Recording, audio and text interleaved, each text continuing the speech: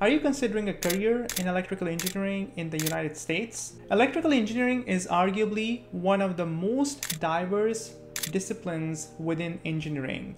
Engineering is typically looked at from the lens of four fundamental principles. You may argue that there are other fundamental disciplines in addition to mechanical, chemical, civil, and electrical.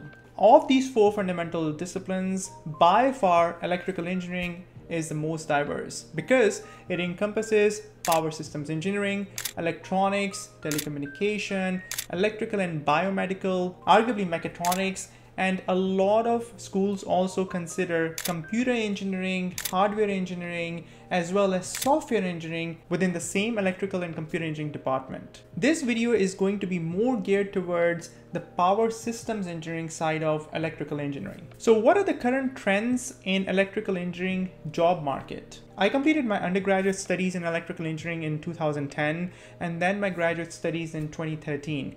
Back then, power systems engineering was considered to be one of the more conservative, slow and steady discipline within electrical engineering. But over the last decade, this persona of power systems engineering has completely changed. As you probably know, I run FE electrical and computer exam preparation courses as well as PE power exam preparation courses. What I have observed in the last couple of years is that not only electrical engineers are taking the licensing more seriously because there's more demand from the employers, but even non-electrical engineers such as mechanical engineers, civil engineers, and even chemical and petrochemical engineers are leaning more and more towards power systems engineering if they've been exposed to it in the field. Software engineers are also moving in this direction. While most of these disciplines are great if you have interest in software, if you have interest in mechanical, chemical, civil, all of these disciplines are great, but for the most part, they're not undergoing a rapid growth like electrical engineering.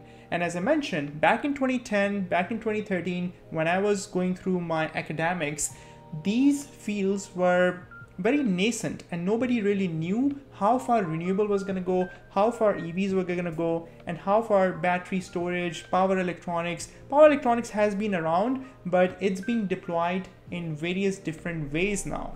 And they're continuously emerging fields within electrical engineering. For instance, you have cybersecurity of power systems. So now, cybersecurity of power systems, who is best positioned to basically execute those roles and fill in those shoes? What are the vulnerabilities in the power grid? And they also have to have some knowledge of computer networking. When you combine the two, you basically create a specialized field of knowledge for which, again, electrical engineers are best suited. Now that you have an idea about what is fueling this growth in the electrical sector and why it is attracting mechanical engineers and chemical engineers and mechatronics engineers and software engineers and computer engineers, let's talk about some of the specifics. Why is electrical engineering so interesting? If you're good with math, if you're good with physics, and if you are comfortable with abstract concepts and can make sense of different types of models in your mind and can visualize, then electrical engineering is the place to be. Now, this advice is as applicable to somebody who is about to graduate from high school and choosing disciplines for the undergraduate as it is for somebody who is in entry-level position.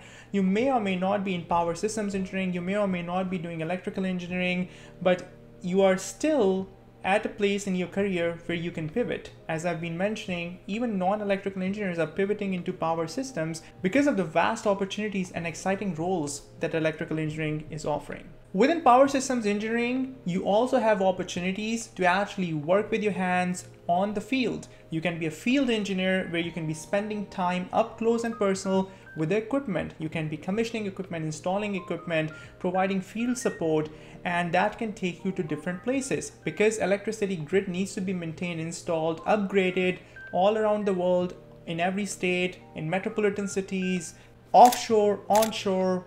Electricity needs to be provided to every corner of the United States, every corner of the world. In terms of employment opportunities, again, you have a huge pool of employers that are looking for skilled electrical engineers, especially if you are electrical PE, which I'm going to talk about shortly.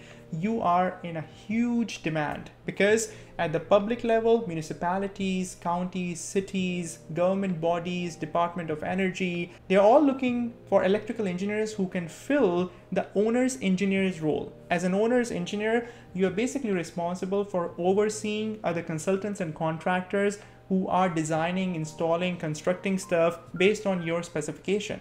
Then in the private sector, there are a huge amount of opportunities. You have employers ranging from Amazon's, Facebook's, Google's, Tesla's, and by the way, these jobs do not include software or programming. I know that a lot of power systems engineers gravitated to power systems engineering because it did not include software, and I was one of them. One of the main reasons I initially opted for power systems engineering was the fact that I did not like programming. So if you're working for Amazon, Google, Facebook, all of these big tech companies, there are roles, specialized roles for power systems engineers, primarily in mission critical, in data centers, facilities, building facilities, for instance. They require power systems distribution.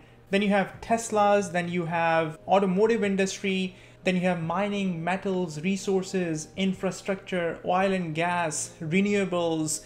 There are tons and tons of opportunities in every sector, in every city, in every state. So at this point, I'm guessing that you're probably thinking that, okay, it's all good. You have growth in electrical engineering. It is exciting, sounds fun, lots of opportunities, a wide variety of employers.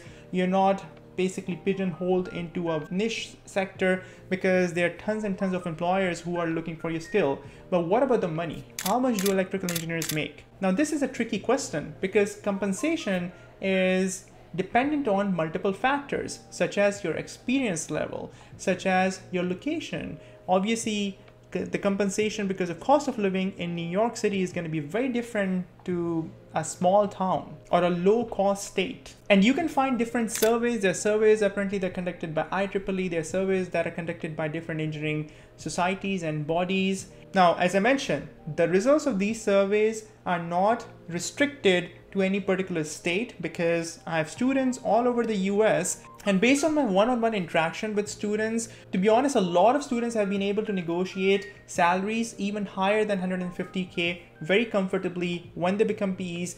And in order to become a PE, you have to have 4 to 5 years of experience. So that goes without saying. So if you have 4 to 5 years of experience and you're able to get the PE license, then there are lots and lots of employers that are looking for you. So this is the general overview of opportunities for electrical engineers in the United States right now, and the future seems bright. And make yourself extremely valuable in the job market. I would recommend you to jump onto your PE licensing journey so that you can have the credentials, the experience, and make your profile stand out for tons and tons of employers out there. If you like this video, then please don't forget to subscribe this channel. Feel free to ask me any questions in the comment section of this video below. You can find tons of stories of my FE Electrical and PE Power students over here.